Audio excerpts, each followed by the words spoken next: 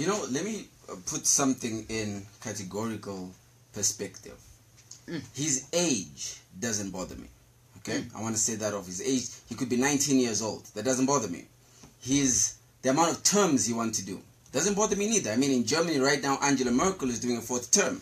Okay? In Rwanda, Paul Kagame is going for a 3rd term. That's not what bothers me. What bothers me is, can you get the job done?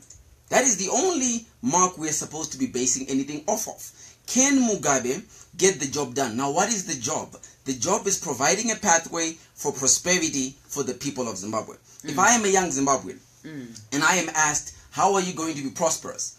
My version of prosperity might be to access a good school. Your version of prosperity might be to take care of your sick mother. Whatever our different versions of prosperity are, there ought to be a pathway to get there. This is what Mugabe has failed.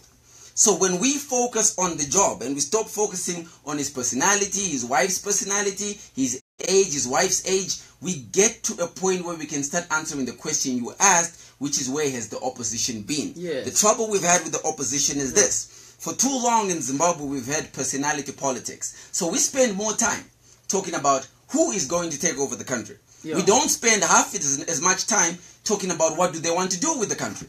And so our conversation is very flawed. We're talking about who takes over, not what do they want to do. However, Zimbabweans across the world, okay, in this country included, are now at a tipping point where they now have this feeling inside of them where they realize we could actually have a silver bullet to reimagine a new Zimbabwe. Zimbabweans are starting to think about, what does a new Zimbabwe look like that they can go back home to, that they can take their children back home to. So the opposition doesn't matter. What matters to me, my brother, is the Zimbabwean people. And I think as they rise, as they find their voice, I call that a generational convergence. As we get to that generational convergence, we are finally going to see a new Zimbabwe. I call it a new Zimbabwe because I'm 29 years old, okay?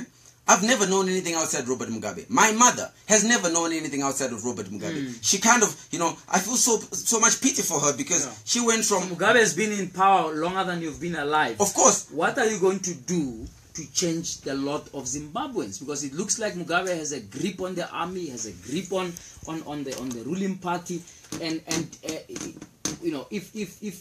if his track record is anything to go by, we must believe him when he says he's going to stand again next year. And he is going to stand. But the issue is not, is Mugabe going to stand? The issue is, are Zimbabweans going to stand up too?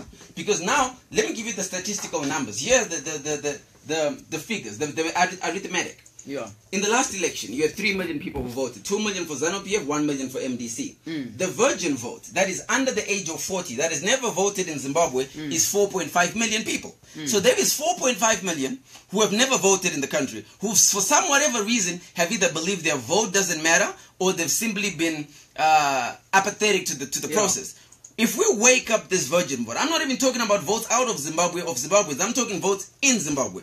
We wake up this virgin vote, we can wake up a beast that's been sleeping. People know who they are not voting for in the next election. They're very clear. But they just don't know who they're voting for instead. You're not going to wake them up during the election. Have you started waking them up We now? are doing it right now. The reason I'm in Johannesburg right now, I had a meeting earlier this morning with a man called Joseph Busha. Joseph Busha has actually put in a program where he's transporting Zimbabweans in South Africa at his cost to the nearest border so that they can register and make sure that they can vote at the nearest border. He's put commissioners at the border. Right now we are on the ground. I put up a GoFundMe page. People can find it on my Facebook page. We're going into every province, my brother.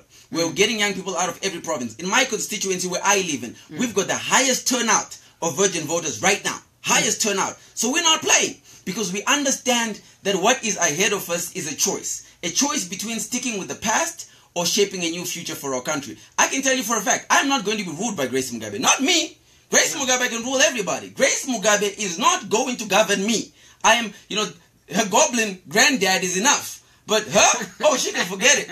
Grace Mugabe is not going to be my president. Yeah, Viva Zimbabwe indeed.